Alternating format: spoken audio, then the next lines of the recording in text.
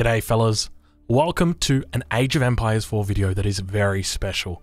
Over the next few days, you're going to be seeing a huge amount of content coming out of me and a whole bunch of other creators that have been given a very special early look at the full version of Age of Empires. So on this channel, over the next couple of hours, next couple of days, you're going to see videos popping up constantly in your feed. It's going to be things like Let's Plays, it's going to be things like commentaries of videos that of games that I've played, of games that I've recorded, of replays that I've watched, and first-person videos of me playing as well.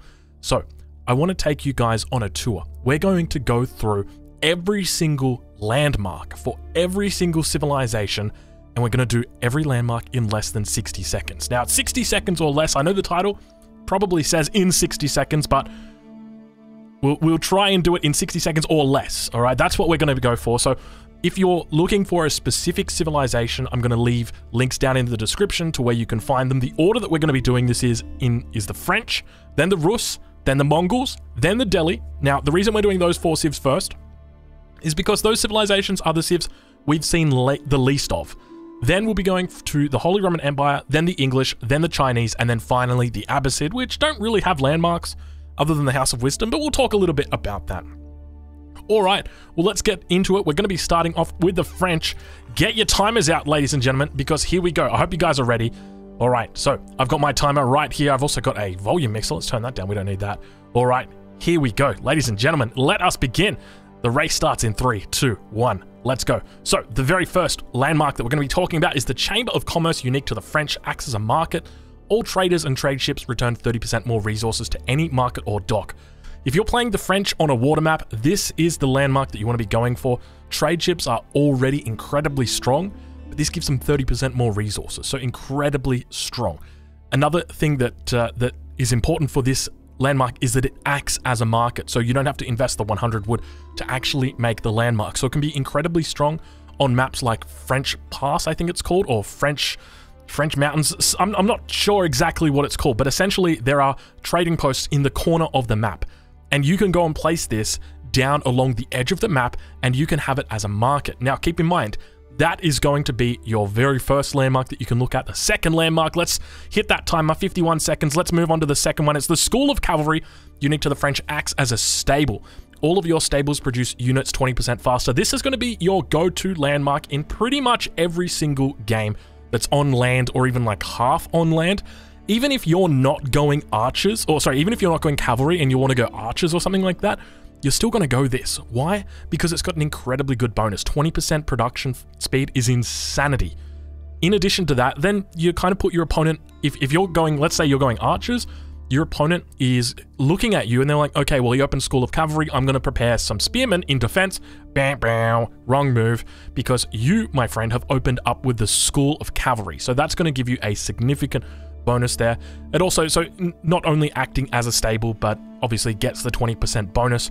You can combine this later with, I think it's the 25% bonus from, I was going to call it the engineering bay, from the blacksmith, to really start stacking that up. All right, that is the timer right there. Hit it. Let's move down onto the next one. It is the Royal Institute. The Royal Institute houses all technologies unique to the French. Research is 20% cheaper here and ignores age requirements. Ignores age requirement is a really, really big one. It's going to be hard for me to try and explain it, so I'll do my best here. You can see all the unique techs that are in here. We've got crossbow stirrups, you've got gambesons, you've got chivalry, canted sandals, and one of the big things is you've got royal bloodlines. This is unique to the French. Instead of them getting an imperial tech that does 30% health, they get one that does 35%, which makes it unique and subsequently able to get in the third age. Really, really big. The Royal Institute is definitely one of my favorite landmarks when it comes to, what's the best way to say it? When it comes to doing a timing push or using cavalry as effective. It also has enlistment incentives, which I don't think we're going to be talking about it here, but one of the best bonuses in the game. Let's move on to the next landmark. That's time. All right, next landmark is the Guild Hall. The Guild Hall, unique to the French, generates and stores resources over time. The more resources stored, the faster they are generated. Select between food, wood, stone, or gold. So this is not based on your stockpile. It's not based on how many resources you have got in your bank. It has its own separate bank, and it puts those resources into that bank over time. Let's make sure we got that timer up there, speaking of time. So you'll start off and it will generate 20 resources in 20 seconds, and then it will begin to speed up, and it really starts going very quickly. I think it starts getting up to like 200 resources a second when it's over like 2,000. So you've really got to choose when you want to use it. Personally, I'm a big fan of this. I love building the guild hall and just put it straight onto stone. And then eventually I'm going to need a castle, right? Or a keep. Bam. Hit that button, 800 stone in the back pocket.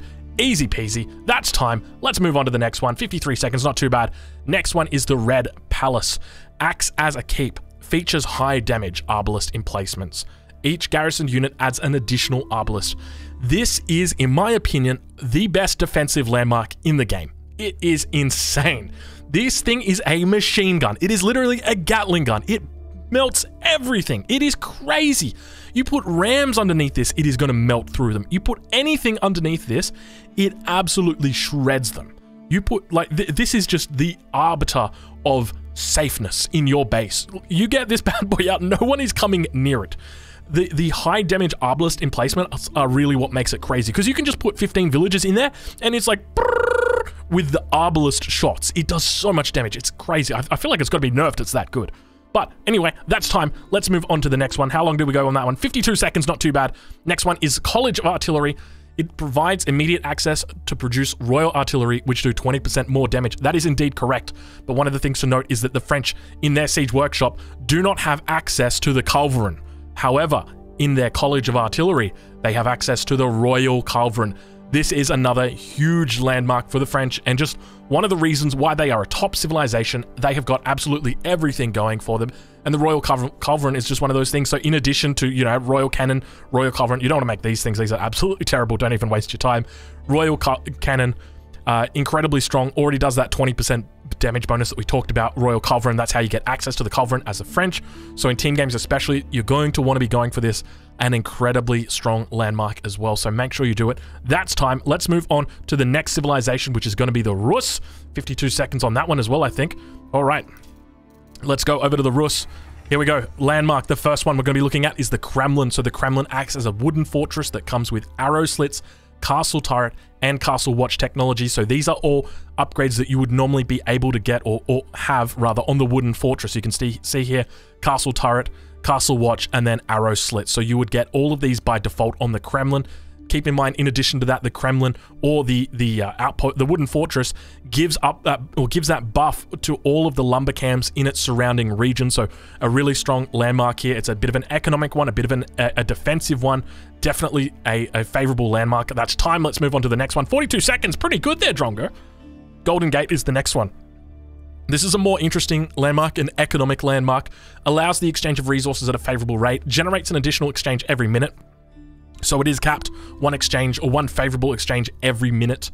I don't think it actually acts as a market, so I think you would have to make a market if you did want to do exchanges outside of it. But essentially it gives you a ticket every minute or an additional exchange every minute, and then you can trade 100 resources of whatever you like for 150 of something else. Really strong economic landmark. When it comes to team games, I think the Golden Gate is going to be the way to go. Kremlin is very strong in 1 versus 1 though. It's great as a combination of economic and military, where Golden Gate really just focuses on economy. That's time. 45 seconds, not too bad. All right, let's move on to the next landmarks. The High Trade House generates gold like a hunting cabin with the value increased by 200%. So if you're wondering exactly what that is, if we go up to the hunting cabin right here, where is she? Here she is. So it generates gold based on the number of nearby trees. Gold rate decreased by nearby hunting cabins. So you want to put this bad boy near some trees. And then it spawns a deer every 60 seconds. So deers have one of the highest food gather rates in the game. And this thing spawns a deer every 60 seconds. So you can literally just get 5-6 villagers, stick them over near your high trade house, and for the rest of the game, they're just going to be getting the highest effective gather rate. So a really strong, an incredibly strong building, which means that you don't have to make farms potentially, you know, 7 or 8 farms potentially. You would have to make there to get the equivalent food income. You don't have to do that. So a very nice economic landmark there. That's time. Let's move on to the next one. 55 seconds, not too bad. Abbey of the Trinity acts as a monastery, can produce warrior monks at half the cost, and contains unique religious technologies. This landmark is incredibly good if you can get up to the 3rd age ahead of your enemy, because the idea is you want to be getting out on the map and take advantage of having the Abbey of the Trinity. and subsequently using your warrior monks to get out onto the map and take those relics as quickly as possible. Warrior monks are very strong, and having the Abbey of the Trinity really helps out. And it's a difficult question when it comes to choosing between the High Trade House or the Abbey of the Trinity. It's got, or it houses the unique religious technologies. As far as I'm aware, I think that these technologies are actually available. So you can see we've got improved blessing, Saints Reach, but in the monastery, they don't actually have that. It's only the blessing duration. So if you do want to get those two improved technique or improved technologies, the unique technologies rather, you will need to build this. All right, that's time. Let's move on. Oh, a minute and we'll say that's okay. I stumbled a little bit. I fumbled with some of my words, so we'll allow that, right one? We'll allow that. All right. Spasskaya Tower is the 4th Age landmark, so it acts as a keep with all emplacements already in place and with increased health. Personally, I'm not too big of a fan of this one. It does have all the emplacements in place, so it's got things like, if we take a look at the keep, it's got the cannon emplacement, the springald emplacement. It's ready to go. But, you know, it's still nowhere near as strong as some of the other Age 4 defensive landmarks that we see, for like the French as an example. It's got increased health, but really that just means it stays alive a little bit longer to trebuchets. It still keeps us strong in Age of Empires 4, but it definitely doesn't hit the mark as much as I would like it to. That's time. Let's move on to the next one. That's 46 seconds. High Armory is next. Decrease the cost of engines, siege engines rather, in nearby siege workshops by 20%. Contains unique siege engine technologies. So that's really what is so big about the High Armory, the fact that it's got those unique technologies. So just taking a look at them, Wandering Town, ram damage increased by 100%. You love to see that in the late game. Siege crew training, setup and teardown of trebuchets and mangonels is instant, a really, really big one as well. Fine-tuned guns, reduces the reload time of bombards by 25%. That is the big attraction right there. And then finally, banded guns. Increase the range of springalds by 1.5 tiles. Now, keep in mind, springalds have already got a range increase. You can see there's the springalds with roller shutter trigger. So it increases the range by +2 tiles. So now you can get even further. So definitely my go-to when it comes to the late game, the High Armory. That's time. 50 seconds, not too bad. All right, let's move on to the next civilization. And it is the Mongols. All right, you are going to be absolutely hating this civilization when it comes to ranked. They are incredibly strong. So let's take a look at what they've got. Deer Stones. When set up, Deer Stones provide the Yam Speed Aura. Upon completion, instantly grants the Yam Network technology. So think of it as this giant AoE that gives you increased movement speed. Now, typically, the Yam Speed Aura only applies, if I remember correctly, to traders and to cavalry. However, the Yam Network technology extends this to all units. So you can see the Yam Network technology is here. Yam Speed Aura applies to all units instead of just traders and cavalry units. There I go. Drongo just on the money already with his knowledge of the game. You love to see it. So that's Deer Stones. This is a very common go-to that people will have. I definitely think of this as your standard age-up landmark. That's time. Let's move on to the next one. 57 seconds. Not too bad, Drongo. You're doing well here. You're doing well, son. The next one is the Silver Tree. Acts as a market, can build traders at 50% faster and at a 50% reduced gold cost. This, in my opinion, is the best trading landmark in the game. It is such a great landmark because it actually enables you to boom with traders in the early game. And most other civilizations, you're going to want to be leaving it until you've got, you know, around 80, 90 villages, your gold starts running out, then you can think about traders. Here, you can very effectively raid your opponent, put a lot of pressure on them, and at the same time, boom behind it. And you can get up a serious number of traders. The Mongols are definitely one of the strongest traders in Age of Empires 4, and I'm a big fan of the Silver Tree. I think it's an absolutely great landmark, and any map that's got a trading post in the corner, I will definitely be taking the Silver Tree. That's time. Let's go for the next one. 54 seconds. Stronger. You are so good at this. Next one up is Kurultai. Kurultai. When the Khan is nearby, the Kurultai heals all nearby damaged units and provides a 25% damage bonus for 30 seconds. This is a massive bonus. 25% for 30 seconds. That's as long as a team fight, I was going to say. As long as a fight. When you're playing Age of Empires 4, typically your Khan is going to be with your army. If you're defending, or even if you're attacking, you can take the Kurultai with you and go and attack your enemy, put the Kurultai down, and get that bonus. Now, I don't know exactly how the heal works. I'm not sure the way that it interacts with the Khan and whether it's a button that you click to get the bonus, but nonetheless, 25% is nothing to sniff at, especially when it's 30 seconds. Absolutely huge. That's time. 44 seconds, not too bad. All right, next one up is the Step Redoubt. probably one of the best landmarks that these guys have got access to, the Mongols have got access to. Acts as a gur, gold dropped off at this landmark is increased by 50%. So that's not taking 50% of the gold out of the gold mine. That's just giving you an extra 50% out of midair. You mine 10 gold, you get 15 gold. It essentially just gives you an extra 50% gold for the rest of the game. It's incredibly strong. Keep in mind, you're not going to want to stack this with something like the silver tree. You want to stack it with deer stones, because if you're going silver tree, a lot of your gold is going to be coming already in from traders, so it wouldn't make sense to go step readout. So only use this if you're really thinking about deer stones in the early game. That's time. 50 seconds, not too bad there, Drongo. Next one up, it's the White Stupa. The White Stupa acts as an uvu and produces 240 stone per minute without a stone outcropping. This is the only way you can actually improve how much stone you get in the game. You can't obtain it from any trades from teammates. You can't buy it off the market. You cannot. There's no way for you to do it other than through your uvu and through the White Stupa. I'm a big fan of this because once it gets to the late game, you're really going to be needing to get a lot of upgrades. And so that's essentially what this helps you out with. In addition to that, once you've got all your upgrades, it's going to continue giving you 240 stone per minute for the rest of the game. So an incredibly strong landmark that enables you to continue getting those upgrades at an accelerated rate as well. All right, that's time. 44 seconds, not too bad. The Khaganate Palace. Let's take a look and see what we've got. We've got spawns a cavalry army of horsemen, Magadai, and lancers, or lancers rather, every 90 seconds. Now, I'll be honest with you guys, I haven't actually looked at this one in practice, but I can assure you that when it comes to the viability of this, I can almost guarantee you that the White Stupa is going to be the viable option, unless that is like quite literally an army. Horsemen, Magadai, or lancers. The reason why I think that this just isn't going to be as viable as the White Stupa, simply just because it is your stone is a finite resource, okay? But food, which all of these units cost, gold, which you're going to obtain from traders, those are infinite resources. So that's why I think the White Stupa is just so much stronger than the Khaganate Palace, and I think it's going to be rare that you actually see it. That's time for the Mongols. 50 seconds, not too bad. Let's move on to the next civilization, which is the Delhi Sultanate. All right, the Delhi Sultanate, let's take a look at their first two landmarks.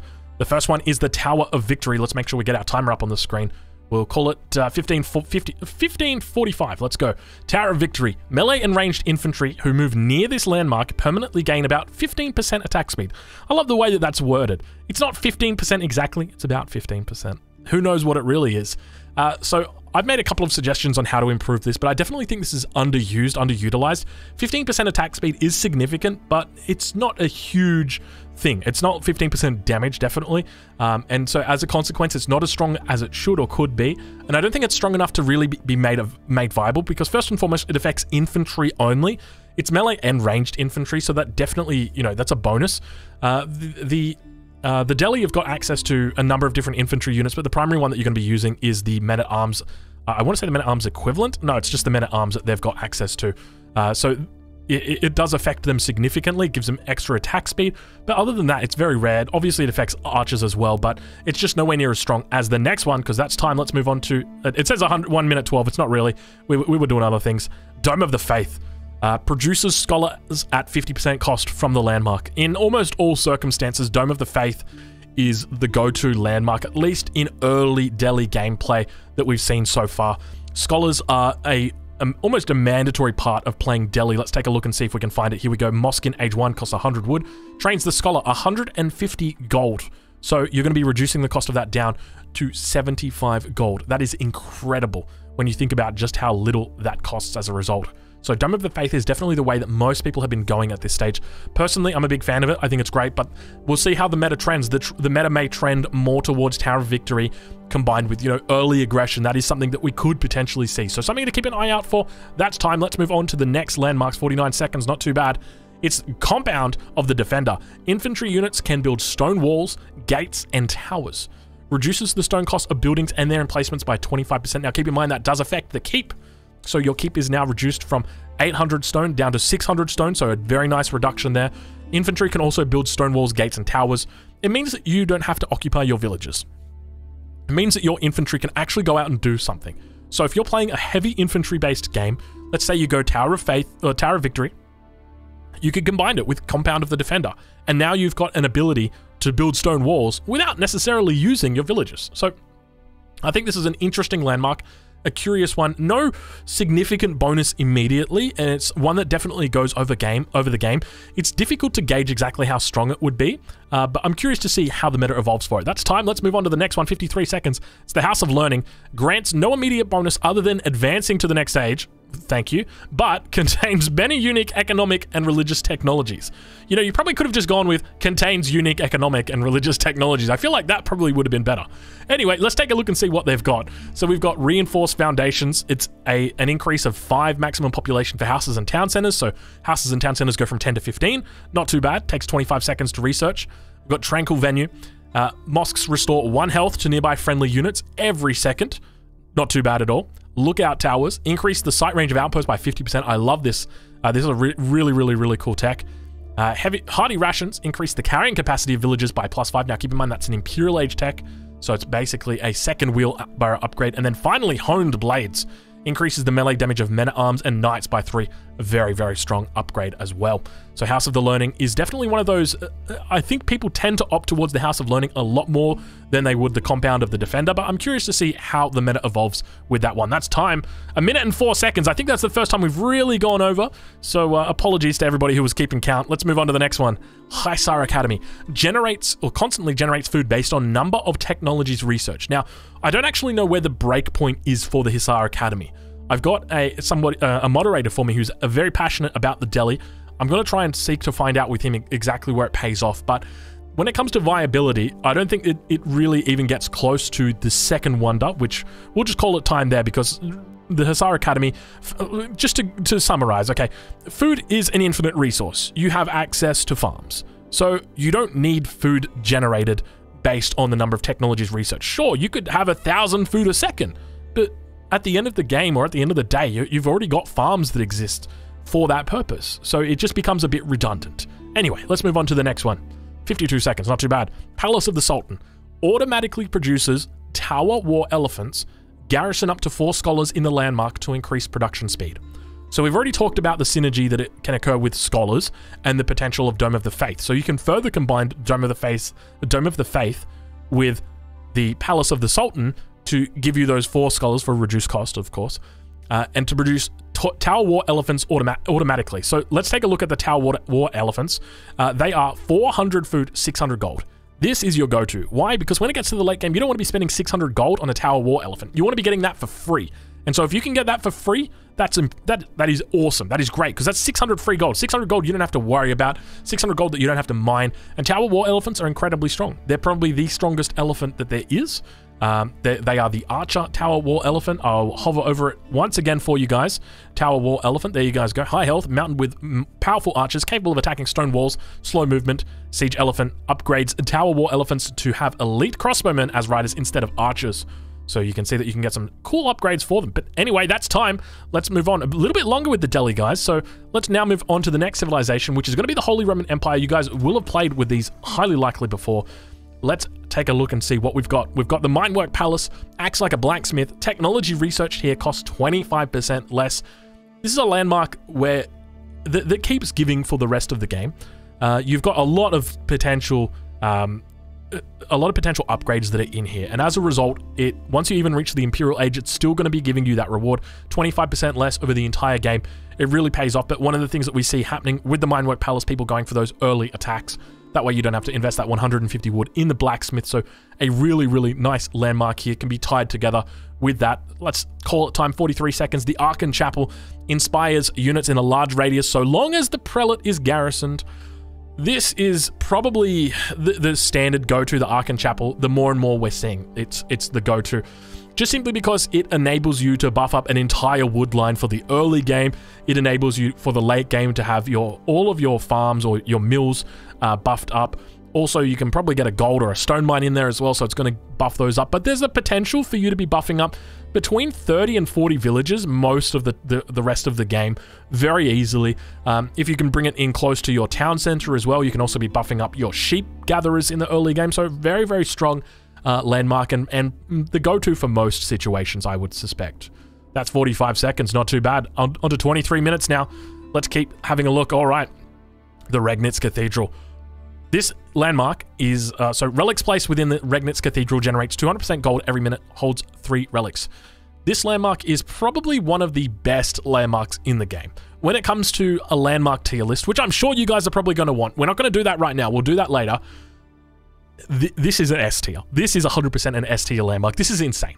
It is just absolute insanity. If you can get to the castle age before your enemy, you can use your prelates, which you've already created in the first stage, and then you can subsequently go and pick up those relics and put them inside to get you 900 gold a minute. You never have to think about gold again. That's so much gold. That is so much gold. I think someone did the math. It worked out to be like 13 stables or something like that, producing units. It is so much gold. It's crazy how good this landmark is. If your enemy is in the second age and you're about to click up to the third age and you spot that you know, they haven't aged up yet, go for the Regnitz Cathedral, put some relics in there, and you'll never look back. It is a great landmark. That's time. 1:09. Oh, getting worse the longer this video goes on, Drongo. Burgrave Palace. Acts as a barracks that produces infantry 5 at a time. If you come from Age of Empires 3, you'll know all about batch training. In Age of Empires 4, though, it is something that is rare to see. You only really see it with the Mongols, or here with the Holy Roman Empire. So instead of having 5 barrackses, you just have a single Burgrave Palace, which is 5 barrackses. Now, keep in mind, when you have a Burgrave Palace, that you're not going to be able to train units one by one. You have to train them as a group, so it means that you need the resources for all of those units at the same time. Then you can train them. It's still very strong, though, because it means that you're able to dump resources into it once it gets into the mid-game or the late game. It's essentially 750 wood that you don't have to think about. So think of the 1800 resources that you spent to age up, minus 750 wood. It's a barracks. And you're probably going to be making men-at-arms for most of the game. You've got so many good upgrades for them. The primary upgrade that I'm thinking of here is in the blacksmith. It is marching drills, increases the movement speed of infantry by 10%. A really, really good upgrade. All right, that's time. 1:03, not too bad. We're getting closer. We're getting closer. All right, the Palace of Swabia. Palace of Swabia acts as a town center, produces villagers 75% faster and 75% cheaper. Cost to build this landmark is reduced by 20%. Another incredible landmark here for the Holy Roman Empire. If you are behind, this is the landmark to go for. It's basically 4 town centers. Think about that. 75% faster, 75% cheaper. Hold on, I'm just gonna have to do the math, but I'm pretty sure, I don't know if if it's correct, but I'm 99% sure it reduces villager train time from 20 seconds down to 5 seconds. I'm 99% sure. I think that's probably worded incorrectly. It'd be better to say something like reduces villager train time by 75%. Unless they've changed it. They may have changed it. I'm not too sure. But it is definitely an insane landmark. Let's take a look. Oh, before we do that, let's call time. 52 seconds. Elsbach Palace. Acts as a keep with 50% increased health. All buildings with influence take 33% less damage. This is another incredible landmark. The Holy Roman Empire have got such amazing landmarks, really. Like, I could take every single landmark out of this civilization and put it in another civilization, and it would feel great in there. This is another one. The fact that it provides that influence bonus, the 33% less damage, and then you can combine that already with their influence bonus, which is Army of the Empire. Is it this one? Religious Zeal. Influence here. Buildings constructed within the influence of a town center or keep gain the emergency repairs ability, which can be activated to repair the building.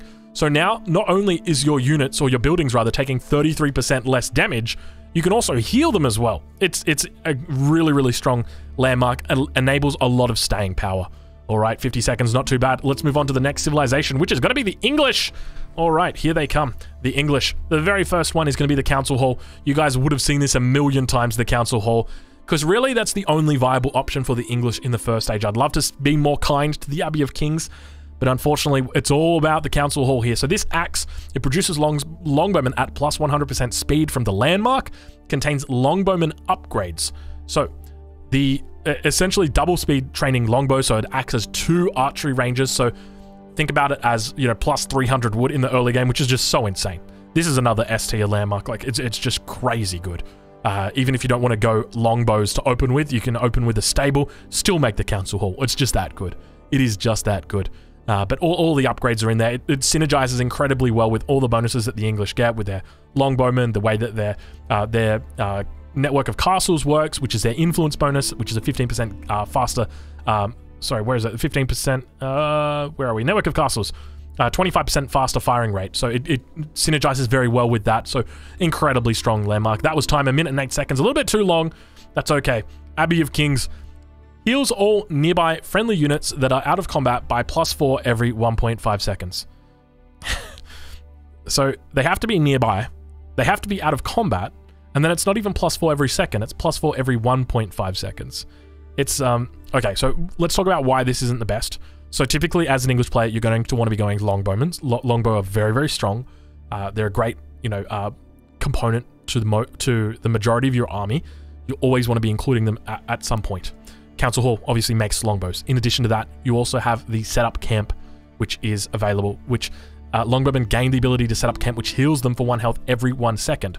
So it kind of like that technology, which isn't unique to the Council Hall, that's available in the archery range as well.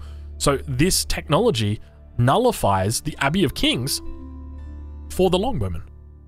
And so it just doesn't really make sense to be, you know, making longbowmen and going for the Abbey of Kings. I think maybe if you want to play cavalry, then maybe this landmark could work. But that's about it.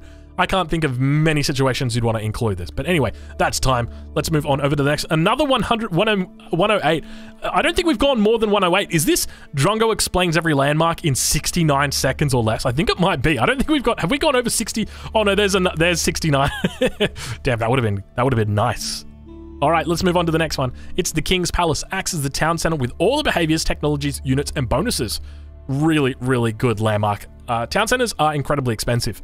300 stone, 400 wood. Let's take a look if we can spot the town center. There it is. 400 wood, 300 stone. Take 2 minutes to build as well. And the King's Palace gives it to you for free.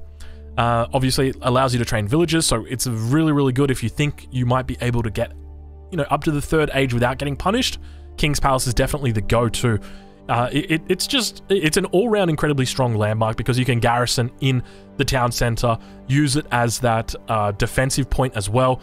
It shoots arrows. It combines already with things like, let's see if we can find it. It's essentially, oh here, town centers fire twice as many arrows. So already it's like, it combines with that, and then it extends out your influence already with your network of castles. So there's just so much that's going on and why this is such a great landmark. But let's move on to the next one. Let's call that time. Wow, a minute 17. Well, that was a bit crazy. All right, the next one is the White Tower. Acts as a keep with all the bonuses, technology, and bonuses. This is another great landmark. This is probably the landmark you want to go to if you think you might get hit with a timing push. It's a keep. It's a castle. If your opponent spots this, that's, you know, there's no two ways about it. They have got to back out because, you know, if you've got a you know, boiling oil that you can pour on your enemy, they're not even going to be able to get rams under there. So they're almost 100% just going to have to back out. A very, very strong defensive castle. Probably one of my favorite landmarks in the game, the White Tower. It's so versatile. The unique tech that you can see that's available here, network of citadels, it's available at all keeps. It's not just at the White Castle. You can see it here, so it doubles the network of castles attack speed from 25 to 50%. So yeah, don't think of you having to get that. You're not missing out on anything, but it's a keep, and a keep is expensive as well, and an incredibly strong landmark. Let's call it time on that one. 56 seconds, not too bad. Let's move on to the Age 4 landmarks. Now, I know I'm going to pronounce this correctly. It looks like Berkshire to me, but I'm pretty sure it's like Berkshire. So it's got a weird pronunciation. I apologize. I know there's going to be a bunch of guys from England that are in the comments saying, hey, Drongo, that's not how you pronounce that. I know I've got it wrong. I'm sorry. I'll try and get it right next time, all right? This time I'll get it wrong. Okay, so it acts as a keep with all the behaviors, technologies, and bonuses. Berkshire Palace has 50% greater weapon range and double the number of arrow slits. So doubles the number of arrow slits, so it fires more arrows already. Combine that with the network of castle bonus, and this thing just shoots arrows like for days. And then 50% greater weapon range as well. So you can get upgrades on this bad boy. So you can get the springald emplacement, the cannon emplacement, and this guy, they go further. So it's a very, very defensive landmark. I think it still gets outranged by trebuchets, but it can hit bombards though. So really, really strong landmark. We'll call that time 57 seconds, not too bad. The Wingard Palace, it is producing the Wingard army from the landmark. Army includes one each of the men-at-arms, spearmen, longbowmen, knight, and trebuchet. I really like this landmark as well.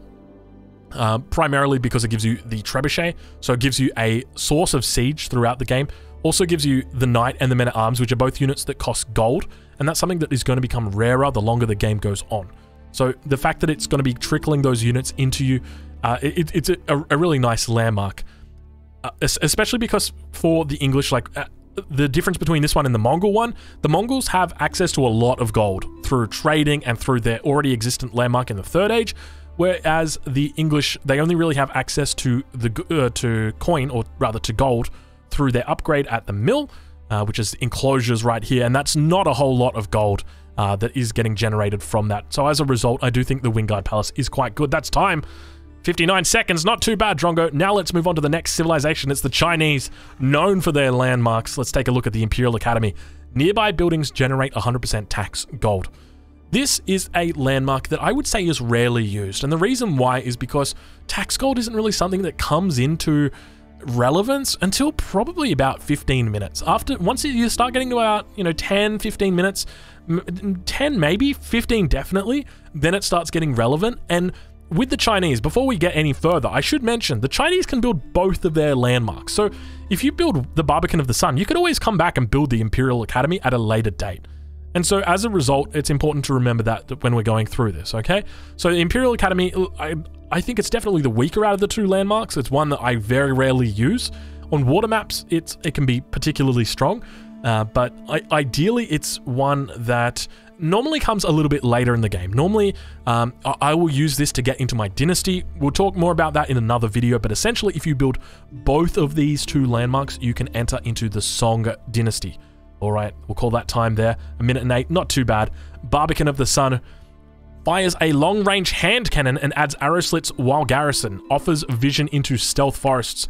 This is incredibly strong. Hand cannon. What do we know about the hand cannon? The hand cannon, it's a much higher damage, a lower rate of fire. So against things that have got high armor, it's very effective. It can pierce through that high armor because it's got a much greater amount of damage and it fires a lot less. If you've got 6 damage and your enemy's got 5 armor, you do 1 damage. And you can fire 10 arrows in a second, you're only going to do 10 damage.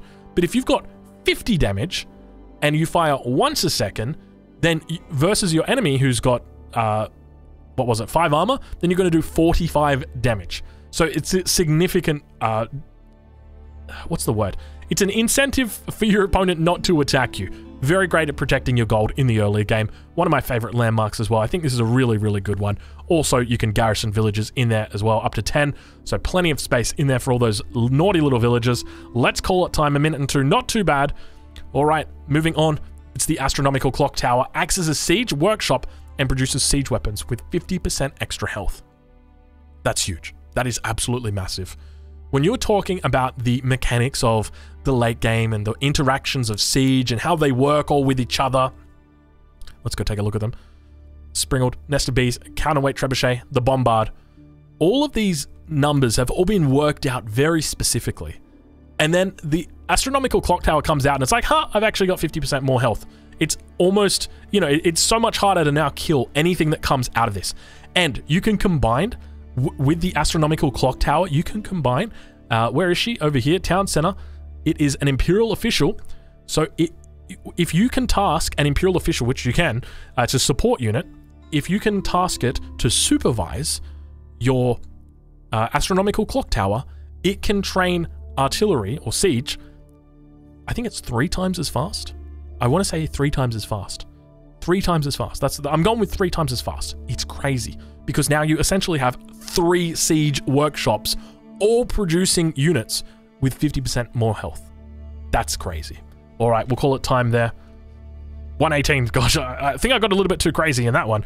All right, next one up is the Imperial Palace. One of my favorite landmarks. It is known as the Legal Map Hack landmark.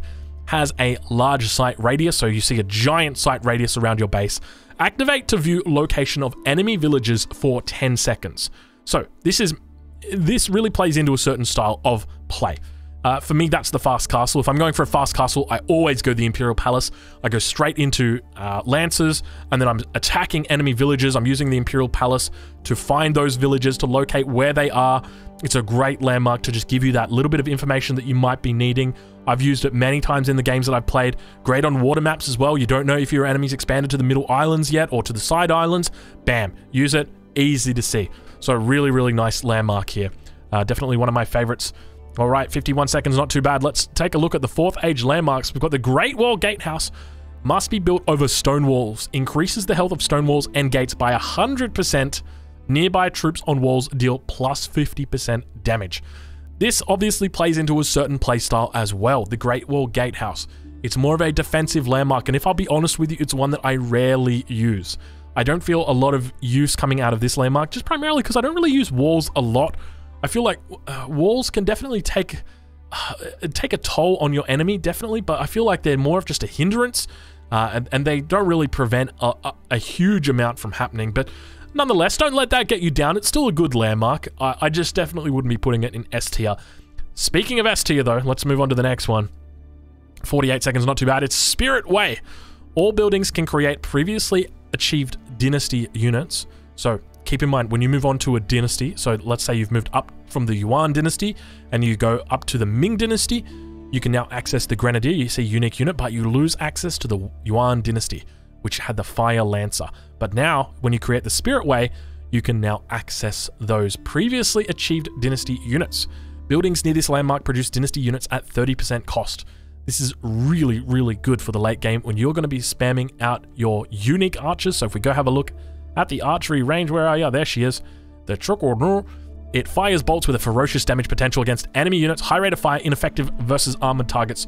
You're going to be using these guys all the time. They do so much damage when it comes to the late game, and you can reduce the cost down by 30%. That's massive. Now, keep in mind, the AoE isn't that big around it. I think it works out to be about 12, I think. 12 archery ranges can fit around it if you do it perfectly, if you've got enough space. But outside that, you're not going to be able to get that reduced cost, and obviously it doesn't affect normal units. It's only the unique dynasty units.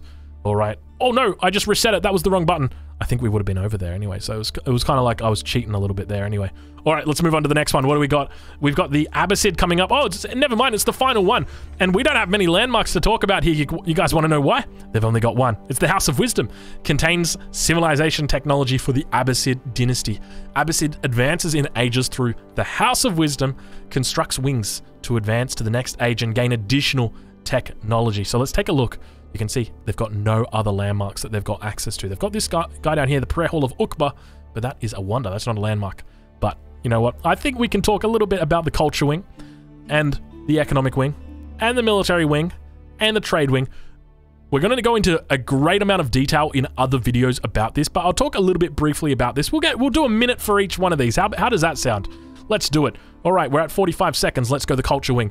Culture wing is a great standard opening for maps where maybe you're going to be on water.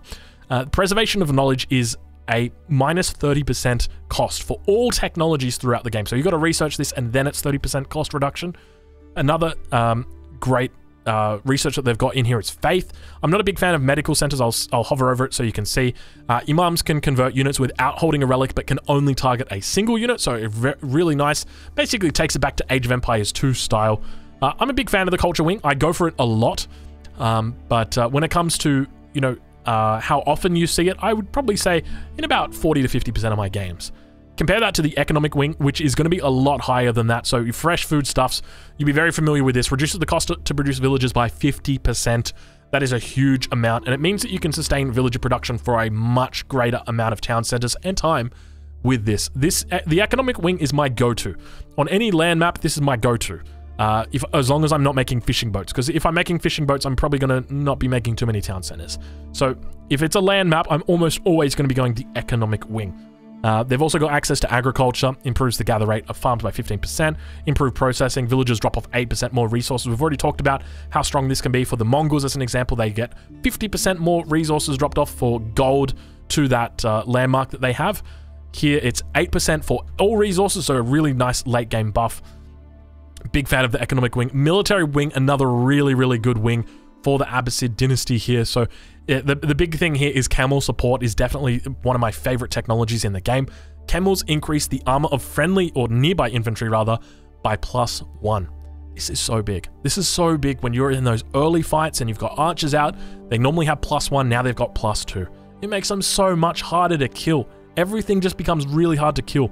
You can combine this with men-at-arms, which have already got very high armor, and make it even higher. I think they get up to like 8 armor or something ridiculous with this. It's crazy. You've also got things like Camel Rider shields, +3 camel melee armor. It's not too bad, but it is a very expensive tech, especially for a fortress age, or rather a castle age tech. My apologies, Age of Empires 3 coming out of me there. For a Castle Age tech, it's quite expensive at 700 gold, but it's quite a good tech though, especially a melee armor tech. And then finally, Boot Camp increases the health of all infantry by 15%. So that is archers as well as just your standard infantry like spears, men-at-arms, all that good stuff. It increases all of the health. Keep in mind, archers in Age of Empires 4 are considered infantry. And then finally, we've got the Trade Wing. Trade Wing is one that I would only ever go on a water map, and it's one that I would go on a water map in the late game. And the reason why is because of Spice Roads and Grand Bazaar. So let's talk a little bit about that. So Spice Roads increases the gold income from traders by 30%. So at the moment, I think it is bugged for water traders, but for land traders, it's fine. Typically, you don't want to go for this in the early game. If you go for this in the early game, it's going to be a bad idea. And the reason why is because trade is so expensive to invest in and it takes a long time to pay off. And so ideally, you want to be leaving it until you're in about the mid to late game when you can put down maybe 3 or 4 markets and really start pumping out traders.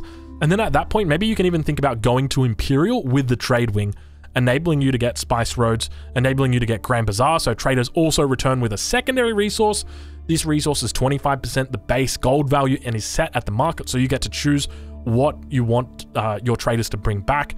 They've also got access to armored caravans, plus 5 armor to traders and trade ships. A nice little upgrade, but nothing too crazy. And then finally, you've got 4 technologies, which are always available to you. It's only depending on the age that you're in. So the first one is Phalanx, a very curious technology, so increases the attack range of spearmen by 100%. That's pretty big. When you think about your spearmen, the way they stack up when they're attacking, they normally have to fight around each other to hit the enemy. But when you get this upgrade, you can actually attack with 2 rows of spearmen. So it enables a much greater damage per second with your spearmen. Really cool tech. Next one is Camel Handling. Increases the movement speed of camels by 15%. Camels are quite slow, especially the Camel Archer, very slow. So this is definitely something that helps them out a fair bit in the early game. It is a Castle Age technology though. In the 4th Age, you've got Camel Barding, which increases the armor of all camel units by +2. So now you've got +2 and plus, where is it, +3 up here. So +5 melee armor for your camel riders. And then on top of that, the already +3 that you can get from buffs. And I think camel riders, if I remember correctly, camel riders are actually a light horse, or they're considered light cavalry. And so they don't actually have any base armor. So I'm pretty sure it's +3 plus +3 +3 and then +2. So they get a total of 8 armor. So not too bad, not too bad. This essentially just makes them even. The Camel Rider shields just makes them even to those other knights or lancers. And then finally, you've got composite bows, which reduces the reload time of archers by 25%. So you get a lot of great archer upgrades for the Abbasid Dynasty when you come to the Imperial Age. You've got composite bows, 25%. You've also got things like boot camp, 15% health. So really, really, really nice combinations that you can run here. Anyways, fellas, that's been absolutely every landmark in Age of Empires 4 in less than a minute, I would say. I mean, technically, we went over a couple of them, but we did try. I hope that you've enjoyed the video. If you have, make sure you leave a like. If you're watching this on YouTube, the chances are I'm live right now over on Twitch. I'll leave a link down in the description. Come say good day, because I'm going to be streaming Age of Empires 4 from, well, right about now until probably like the next, I don't know, next 3 years, next 4 years. I don't know. It's going to be hectic. I'll catch you guys then. Thank you so much for watching, and I'll see you guys in the next one.